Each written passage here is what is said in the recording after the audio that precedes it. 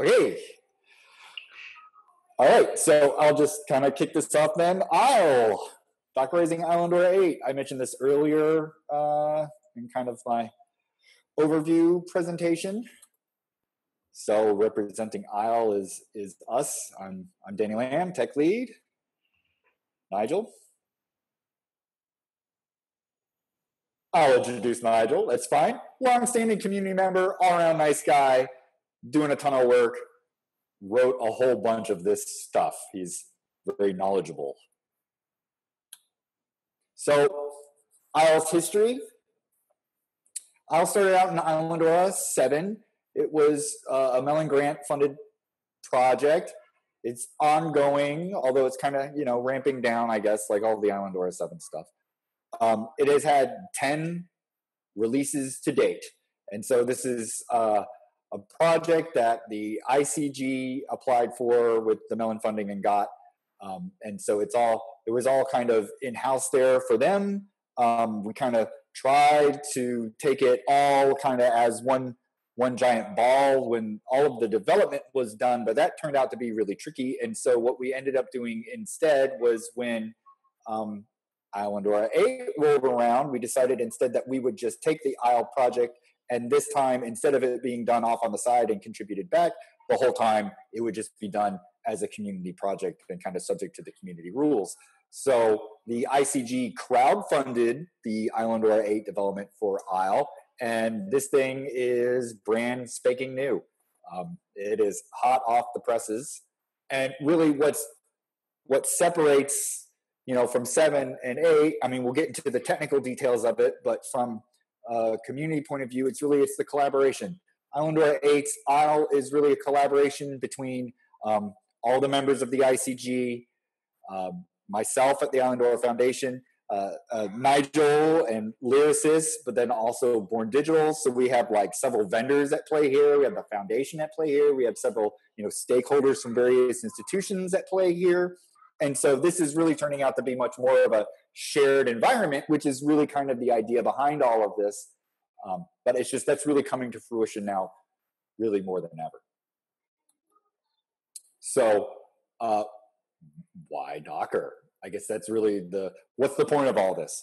We've already done Ansible playbooks and wrapped it up with Vagrant so you could create a development environment. Why would you spend your time working with this? And the answer, anyone who's dealt with the Ansible stuff long enough, I think they'll know, but the answer is kind of multi-pronged, but it's all good. So if you look at this is essentially the architecture diagram. This is my obligatory architecture diagram for the conference. I always have to display one. This one was actually made by Bethany Seeger, one of our wonderful community members, and she actually gets like a special gold prize for, I think, making the most relatable and understandable diagram of the stack to date, which is this.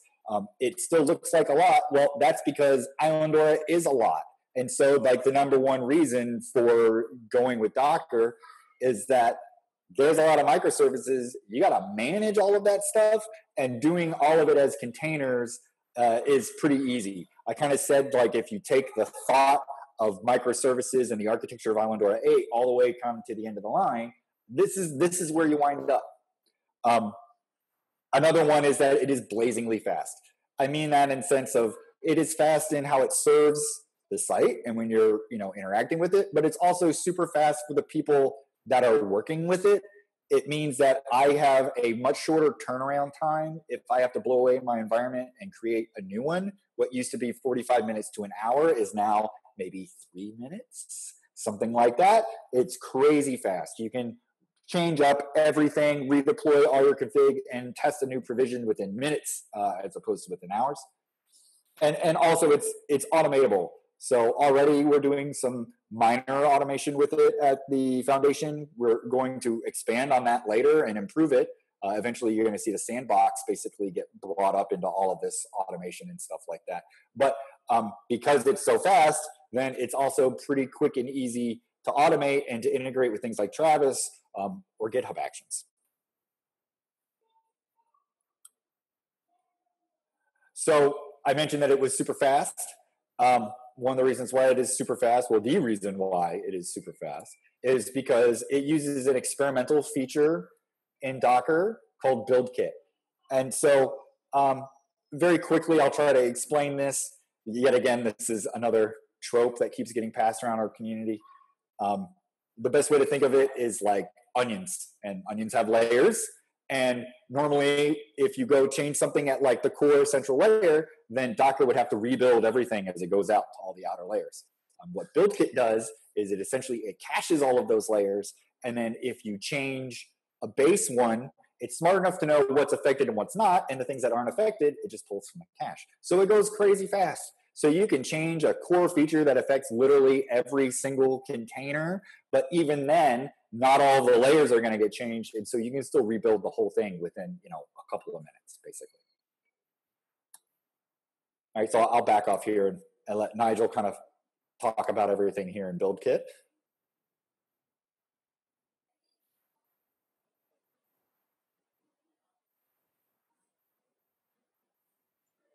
Nigel, you're muted. Am I good now? Can you hear me? Yes. Cool. So yeah, ISLE build kit contains all the Docker images that are used by ISLE. They're all built with Gradle.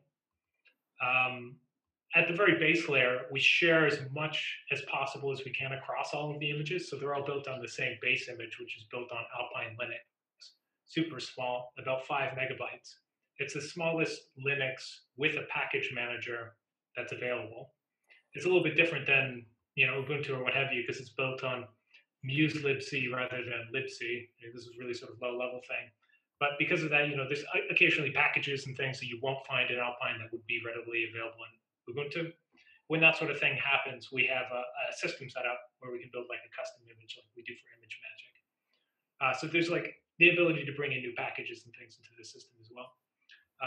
What we do at the base level, we pack in an S6 overlay as a process manager, so you can run multiple services within a single Drupal container. It has some other unique features around it as well, but the main reason we do this is sort of an organizational structure. And then on top of that, we also have a confd, which we use for configuration management. So with Docker, you would bring in some sort of runtime differences or changes in functionality through environment variables or secrets or something like this. And so we take that information with confd, and then we can render out like PHP config files that have the appropriate information. Like, I want to start up PHP and have a max number of 128 processes that can run because I have a really big box. Someone else has a smaller box. They can only run, say, 16, so they would change that variable. And whenever they start up, they would get the appropriate PHP init file. Since it's built on Gradle, it's all cross-platform. You can build and run all the containers on Windows, OS X, and Linux. And we ended up building our own sort of customized plugin for Gradle that resolves all the dependencies between all the images. And that's available as a plugin. So if you want to extend or use this same setup in your own project where you've customized images, you can do that fairly easily.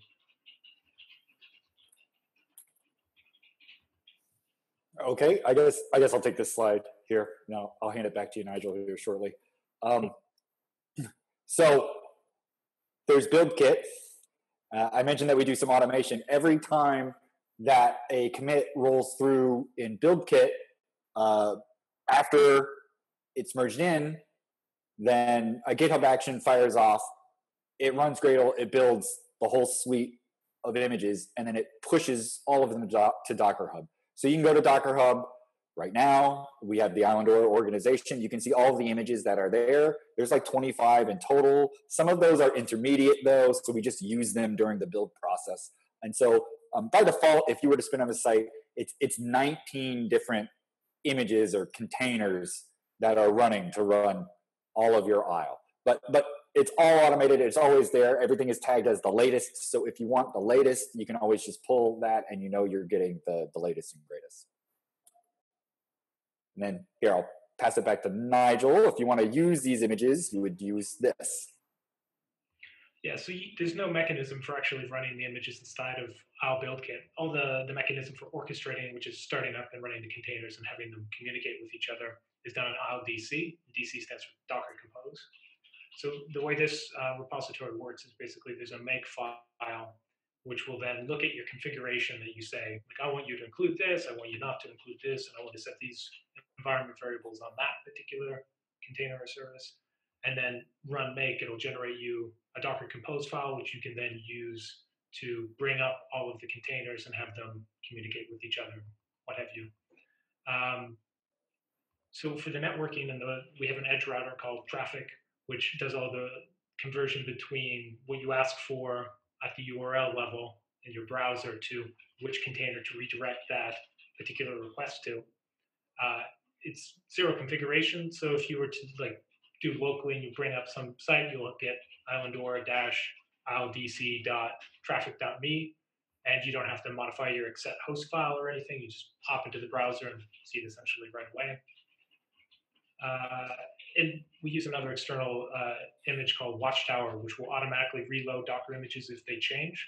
So the workflow for developers in general will be something like have build kit running, use Gradle continuous so that it builds all the time. The second they modify a Docker file or add a file into one of the containers, it would then rebuild. And then as soon as it's ready, Watchtower would take that image and then replace it in the running configuration that was started by Docker Compose.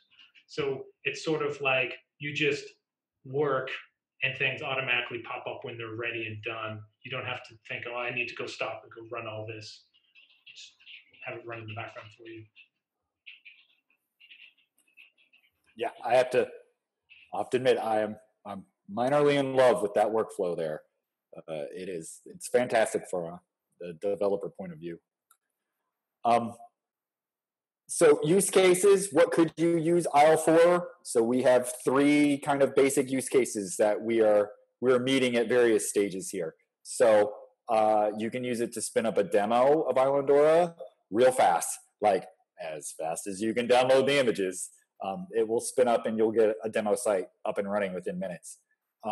You can also do local development. You can, give ISLE your code base, your composer file for your project with all of your modules, stuff like that. And you can create a development environment or like a staging environment, something like that. And then you can run what I'm calling like a small instance safely in the wild. So you can do a small production instance. This is not some crazy cool auto scaling, thing running on Kubernetes. You can take that same Docker Compose project, put it on a remote machine and run it. And at least you can run it over HTTPS. So, you can do it safely and people that are looking at your site aren't subject to man-in-the-middle attacks or anything like that. But that's where we're at. So you can check it out, you can work on it, and you can actually run a small site with it. And it does so in a way that's actually safer and further along than our Ansible playbooks ever were.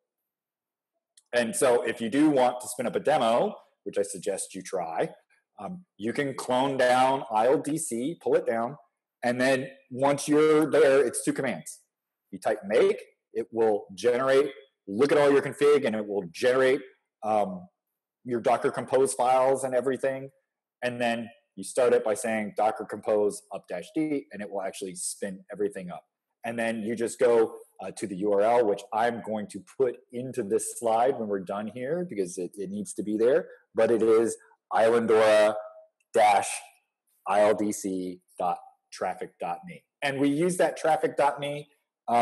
It's essentially like saying localhost, but it's like saying localhost, and it lets us use HTTPS and a couple things to mimic production better.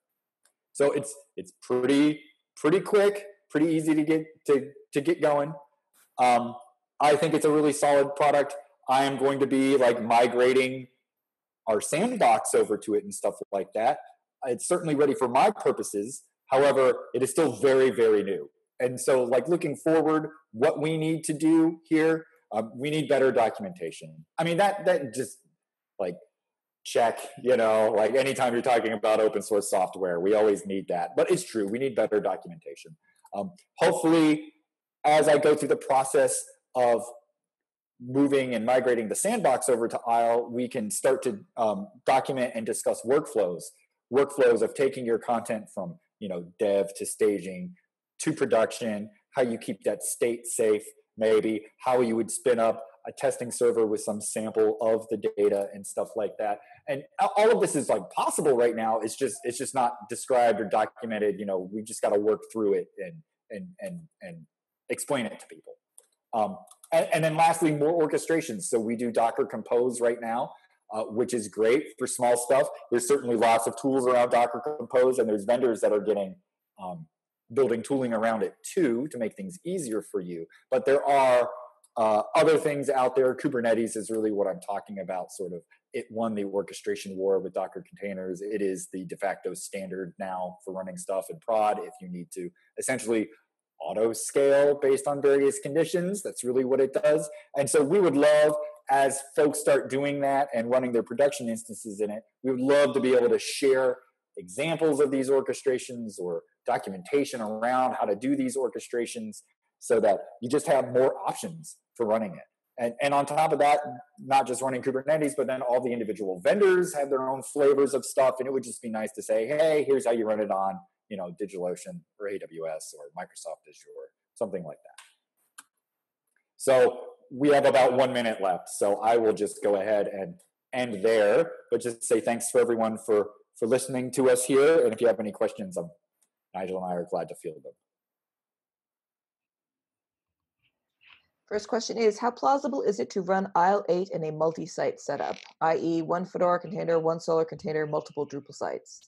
I've tried to run ISLE 7 as a multi-site, and it's proven difficult. Okay. Hi, Brandon. I guess ask Nigel about that. So I know it's in the works. I know it's part of Lyris's plan for ISLE 8, but I'll defer to him to let you know just how far along it is.